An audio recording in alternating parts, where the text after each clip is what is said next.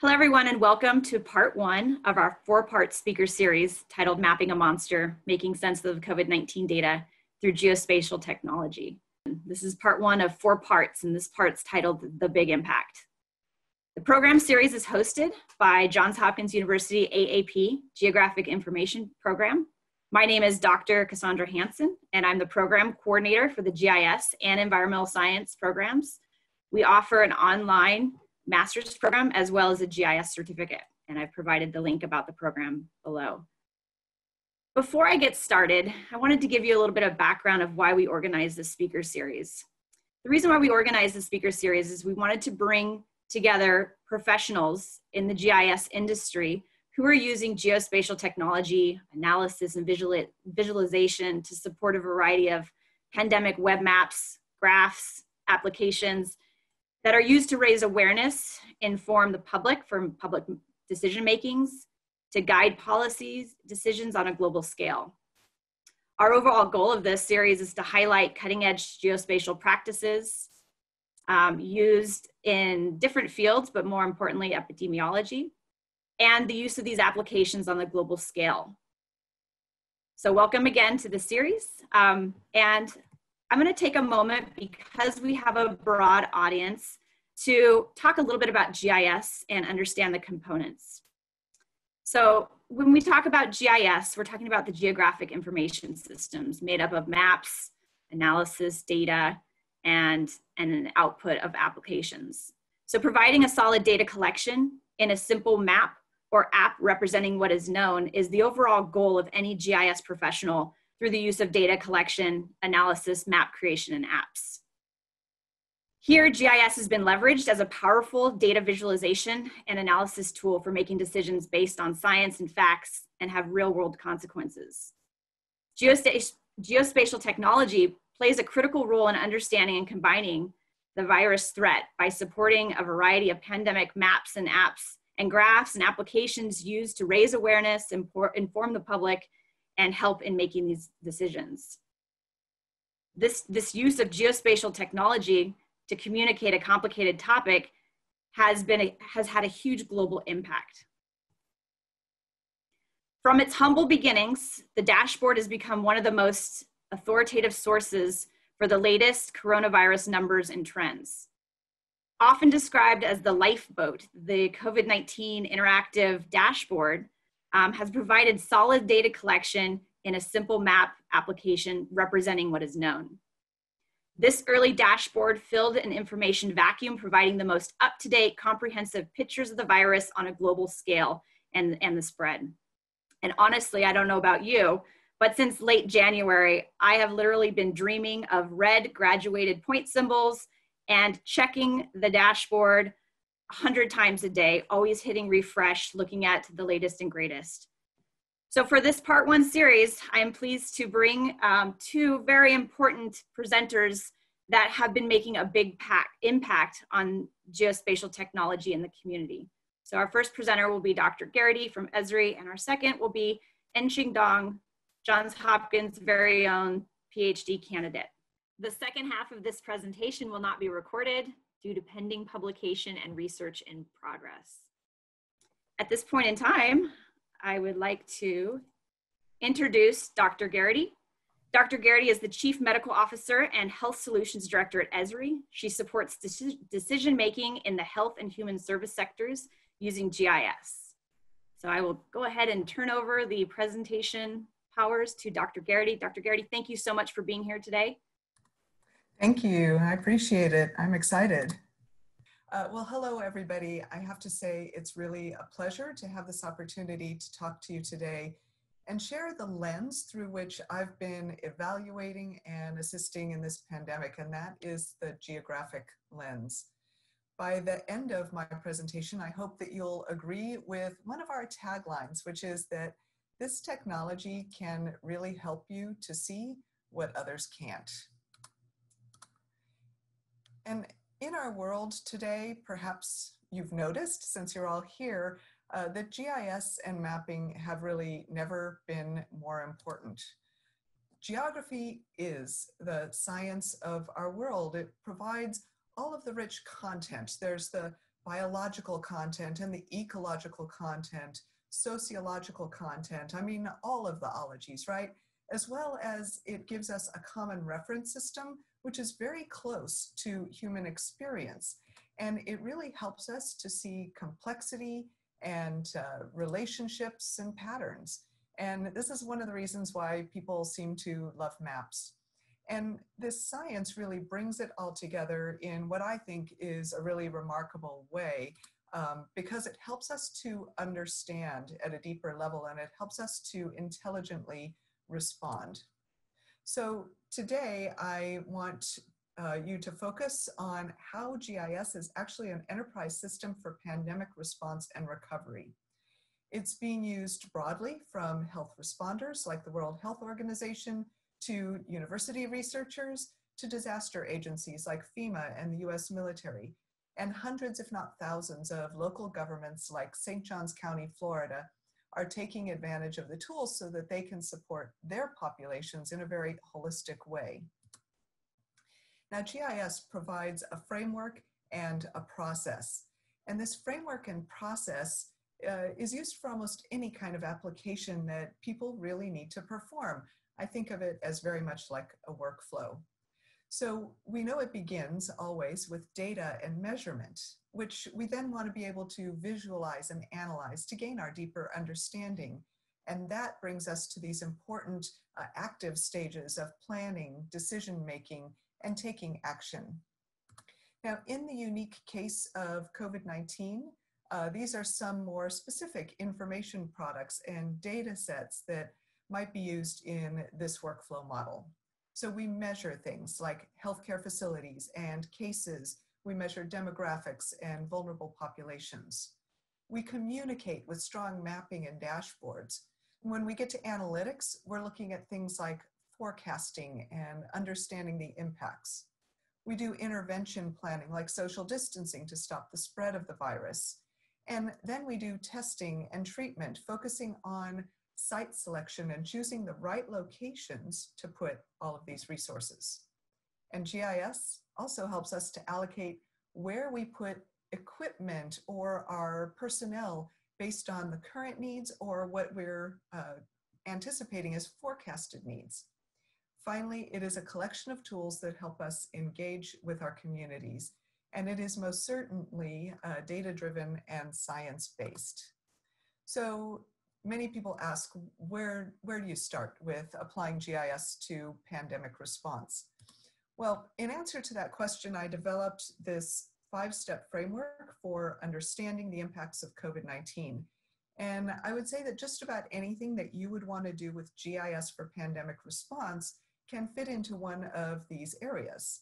So they are: map the cases, map the spread, identify and understand the vulnerable populations, map the capacity of your system to be able to respond, and communicate with maps. So let's look at how to operationalize these steps. So when I talk about mapping the cases, I'm talking about the confirmed and the active cases, the fatalities and the recovered cases, to get that overview that you'll need to understand the current situation in your locale.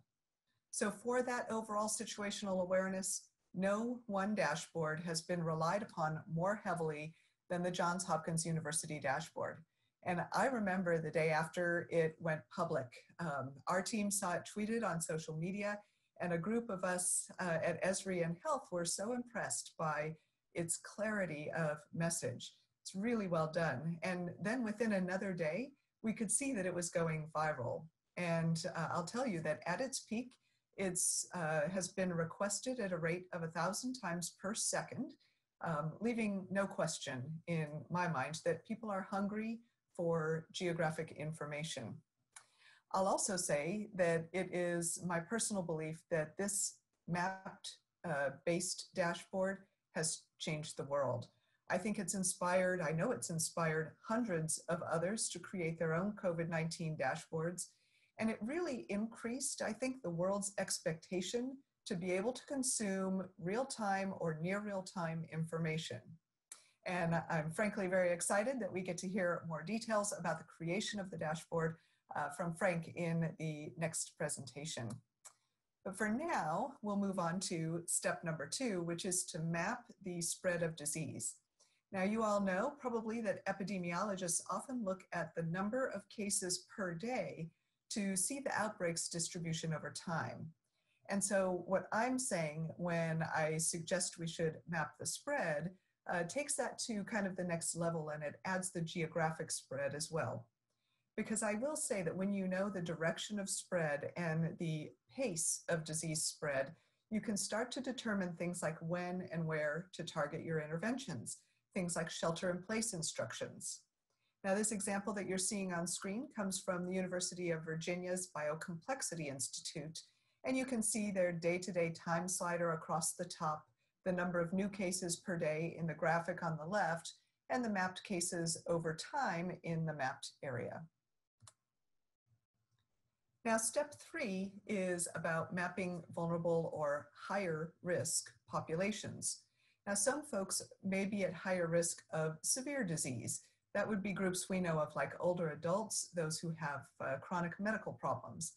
Now, some may be at higher risk for transmitting disease, like those who live in high-density populations.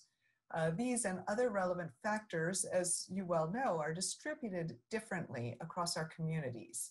So I wanted to show you some examples of step 3 in Kansas City, Missouri. Now, this first map is showing where there are high numbers and high percentages of seniors across the community.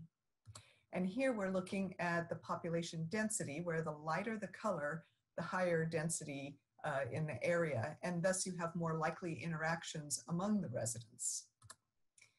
The US CDC has made their social vulnerability index available so that we can look at this single index that provides 15 different measures of social vulnerability and find the areas of highest concern, which are shown here in the darkest blue. And in this last example, we can see the red areas where there's a greater proportion of the population that is lacking health insurance. Now, as we move to step 4 with mapping capacity, we can get very analytical here. And I'm showing you the COVID-19 hospital impact model for epidemics, a mouthful, otherwise known as the CHIME model from University of Pennsylvania. Now, this is one of several models that are out there that can help jurisdictions or health systems figure out if and when their capacity may be exceeded in terms of hospital beds, ICU beds, or ventilators. So what you're seeing here is the result of some scenario planning. We're comparing the impact of social distancing on surge capacity for ventilators, and improved social distancing is shown with the yellow curve. And in this case, hospitals would be able to manage ventilator needs better than with lax social distancing, which is shown in the orange color. And of course, the maps are showing us the places where those needs would be the greatest across, in this case, the state of Florida. Now, the 5th basic step that I wanted to share in that initial framework for recovery is communicating with maps, and lots of people are doing this. Valley County, Idaho, and Leon County, Florida, for example, are both thinking about businesses and how they're impacted and how they may have adjusted their business models so they can be more resilient in this difficult time.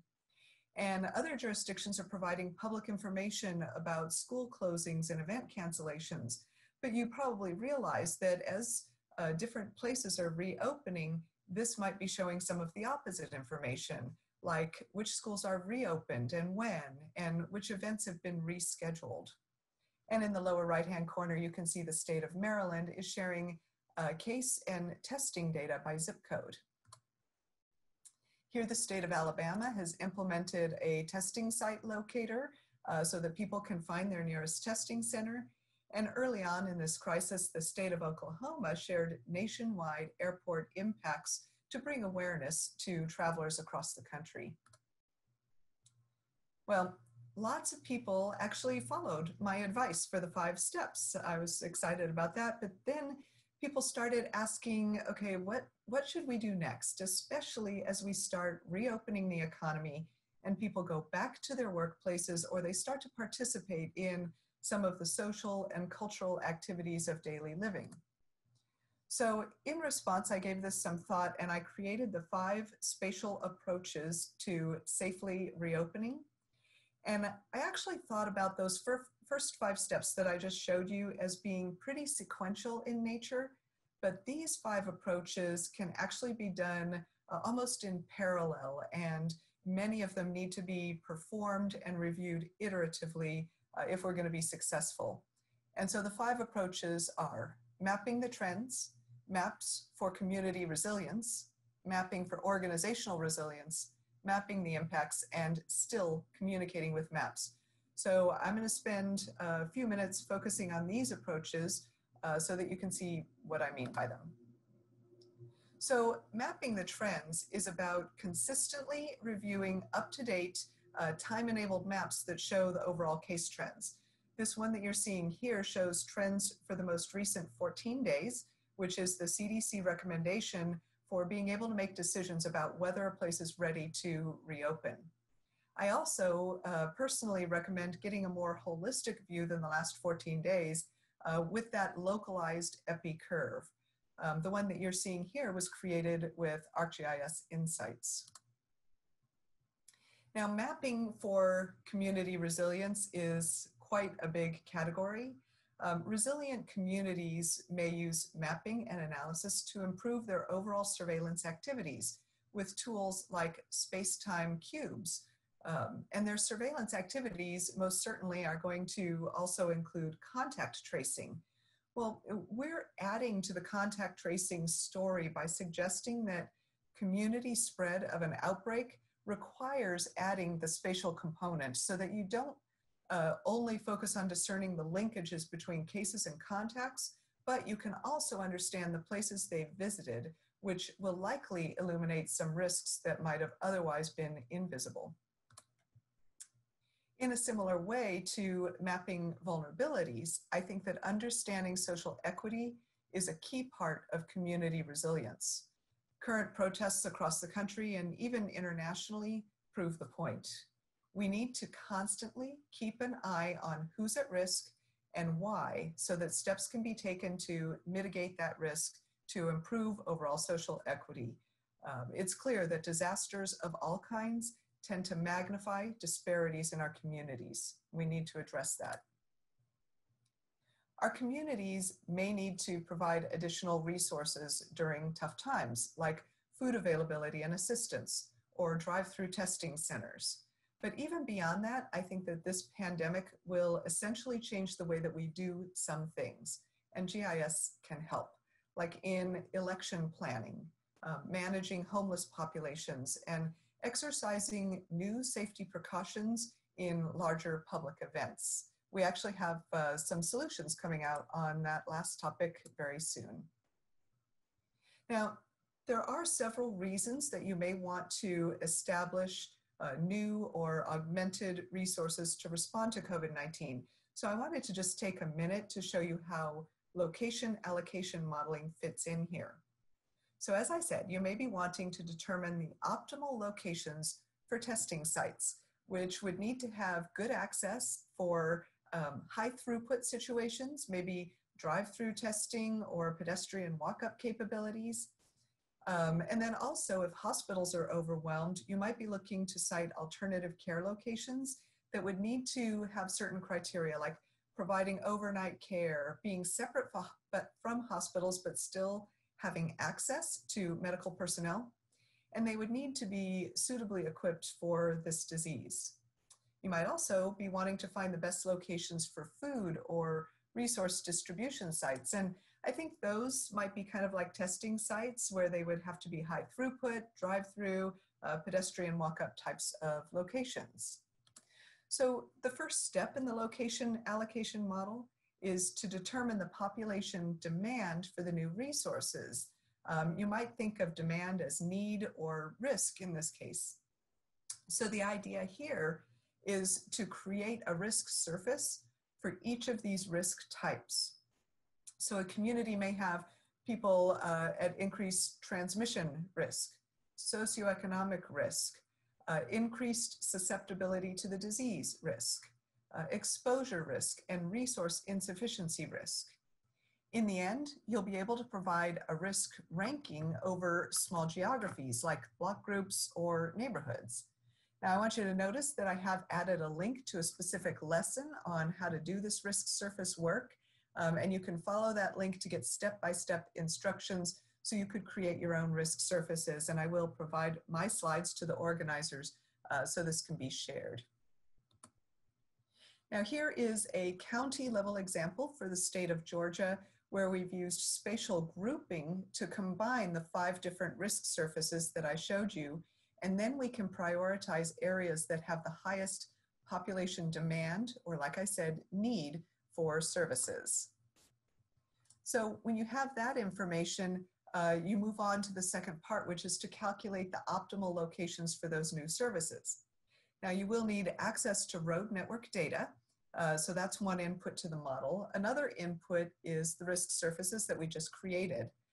Then you also want to add what I would call supply chain capacity constraints that you might have. Those constraints might be the ability to staff a certain number of facilities or administer tests. Maybe you have a budget for only 10 facilities. You can constrain the model to only select the top 10 optimal sites from the entire population of candidate sites that you make available to the program. Or you could just choose all of the sites that meet your predefined criteria and your population need with no additional constraints. But basically what the model does is it weights travel distance from the highest demand neighborhoods to select your best sites for these different centers and new resources. But I don't think the value of adding location ends there, right? Once those decisions have been made to move forward with the chosen sites, additional map-based applications can be used to track your progress in have you stood up the sites? Are you monitoring each site's ability to meet that ongoing population need? Okay, so now I'm ready to move to approach number 3, which is mapping for organizational resilience. Now, businesses of all kinds have been particularly hard hit by COVID-19.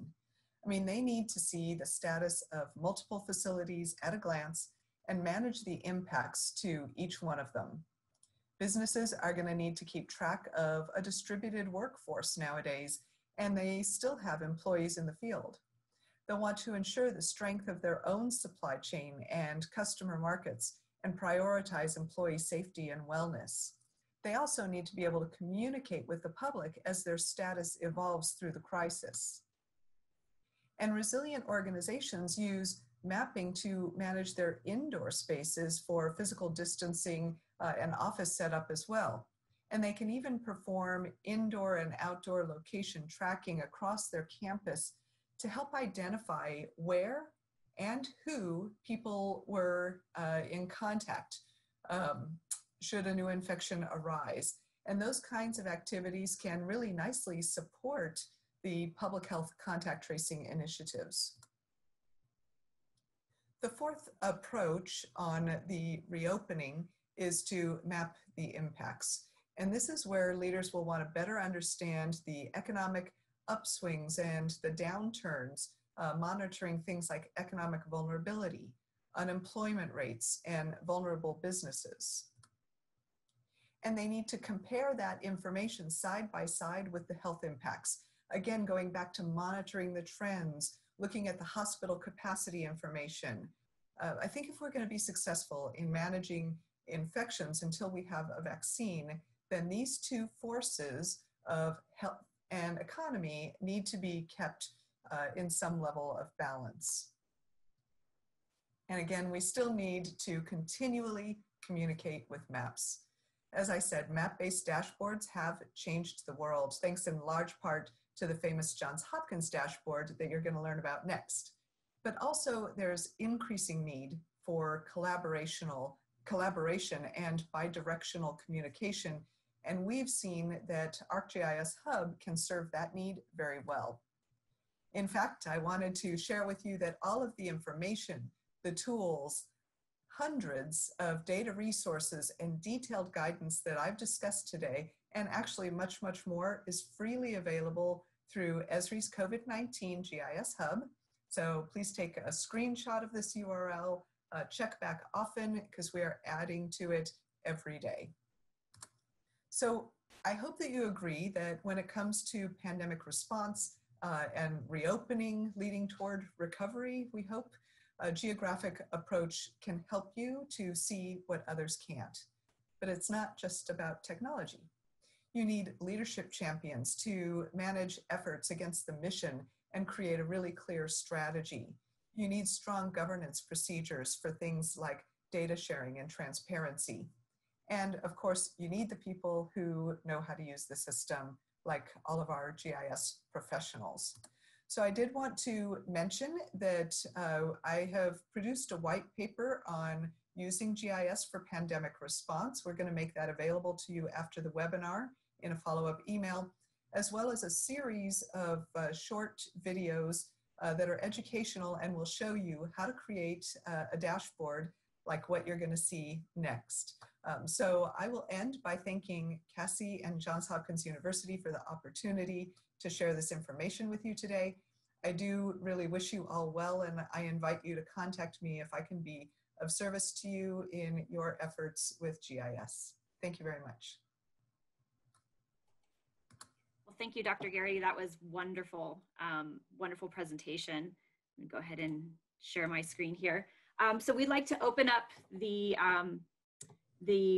community of folks that are attending to ask questions, specifically to Dr. Geraghty about her presentation, and we can monitor those questions as they're coming in.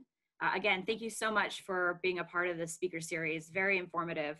I think one thing that you really touched on is that, you know, a global pandemic such as this, it really does magnify disparities, and we see that all the time with natural disasters and just disasters on a global scale. Also, on the positive note, you know, we're really seeing the use of just some fascinating technology for identifying where people are going, where they've been in that trace contact. And there's so much spatial components that, you know, we're still applying and learning about. So again, thank you very much for sharing your thoughts with us. Sure. I will say, Cassie, that you mentioned the social equity again, and I want to let everybody know if they go to the Hub site, you'll find it looks like a card under the Getting Data section, where we've put together over 130 data sets to support research on social equity. Oh, perfect. Well, thank you for sharing. A question that just came in was in regard to data sets and sources. Are these data sets and sources all available at the GeoHub that you mentioned for the COVID-19? Yes, so I would definitely start with the Hub first for anything related to COVID-19 that you can think of. And there are many, many more ways to get data, but my next favorite place would be for you to take a look at the Living Atlas of the World, where you'll find another several thousand data sets that you can use for all sorts of topics. Excellent. And the resources that Dr. Geraghty has mentioned throughout this presentation, we will go ahead and send them to everyone who's attending so that you'll have those URLs in hand. Let's see, some more questions coming in. So again, some more data questions. A question coming in about data quality for the data use overall. You know, how does data quality being adhered when it's provided in the Living Atlas? Like, what are some of the criterias that Esri looks at? That's a great question, because we only allow things to go into the Living Atlas that have been vetted by our team of demographers. So properly curated, vetted, and they have proper metadata. So you'll be able to look at the metadata for any of those data sets and see exactly what they were intended for, how they were collected, all of that information that will let anybody decide whether it's appropriate for their use or not. Excellent, thank you. And so a lot of great questions coming in about gaining access to the resources, gaining access to how to make a dashboard, and we'll go ahead and provide all those resources to everyone at the end of this presentation. But I would like to also take a moment and identify the second part of our speaker series that will take place on June 17th. The title of this speaker series is called The Big Decision. So we have speakers that will be talking about how the data was used to make big decisions from the federal government standpoint, to the more historical and display of pandemic data from National Geographic. So we'll have speakers from National Geographic as well as from the National Alliance for Public Safety, GIS. So if you haven't registered already, please go ahead and do so. It's a separate registration process. I have also provided the department's email for any questions about the online master's or certificate program. I've also provided my email address if there's any additional questions. All the resources that we spoke about for this presentation, we'll be able to send out those available resources after the presentation is done today. I want to thank everyone for attending and for presenters today. That was fantastic. And I will hope to see you on June 17th. Thank you guys.